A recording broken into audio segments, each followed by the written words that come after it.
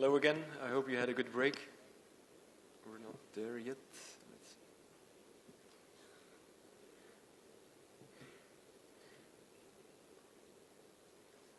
Is the screen turned off or? Ah, it's coming. Yes, it's there. Good. So, let's go to a more practical approach in this session.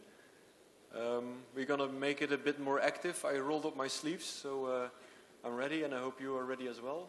And I'm going to tell you how to get involved in cost actions on a step-by-step approach. So I'm going to tell you step-by-step what you have to do in order to get involved and to enjoy all the benefits you have heard before. So we got a very interesting point of view of our two colleagues who joined Cost Actions and have built up a network from here towards Europe and even beyond.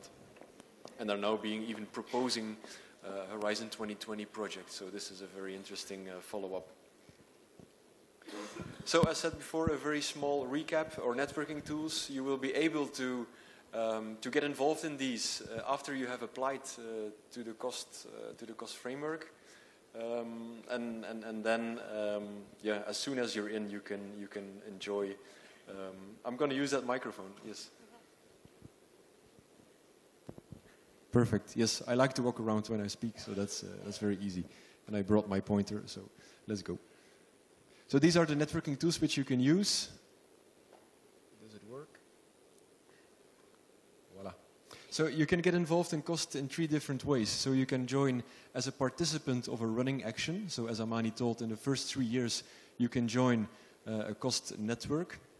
The biggest part of my presentation will focus on this, on how to do this. Secondly, you can also join, let's say, a network of proposers. Tunisia cannot be the main proposer, but can be a secondary proposer. So you think about the action you would like to join or to propose with other colleagues across Europe, and then you just need a small approval from the management committee of the cost action during its first meeting, and then you're in as well. So this is a very interesting tool as well. And then third one, you can join as an expert.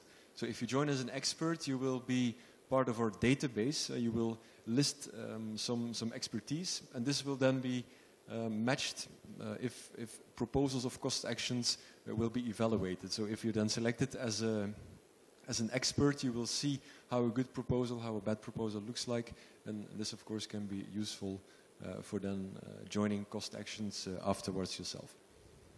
So engage as a participant in a running cost action. So there are several steps you have to follow. I will go through them one by one. So the first one is find the action in your field of interest on the cost website. So, and as we learned today, not only the cost website is useful for this, also on the Tunisian research page you will find a list of all cost actions which are currently running. For the moment we have, let's say, around 230 cost actions running.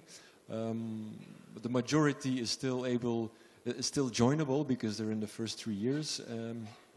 And of course, with the actions which are in the last year, you cannot join, but you will see this in the information on the specific cost action webpage.